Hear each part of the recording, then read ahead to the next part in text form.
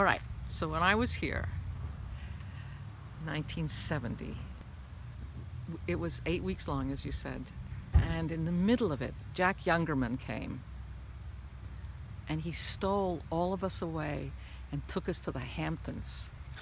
And we just stayed on the beach and ate, and then came, squirreling back. How'd you get there?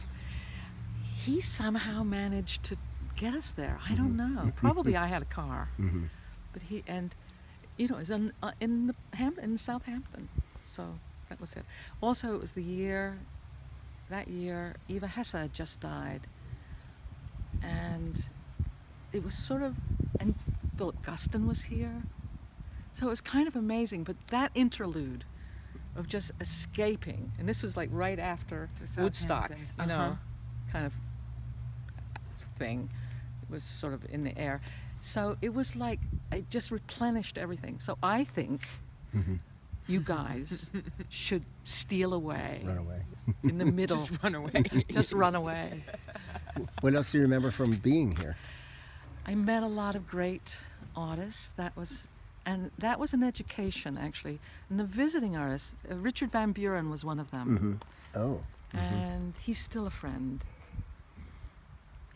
I am a little ornery cuss. I don't know if you know that. But so there were always things I wanted to improve. But when I think back on it, it was kind of amazing. And it was the chance to talk to other artists, young artists, I was older than most of them.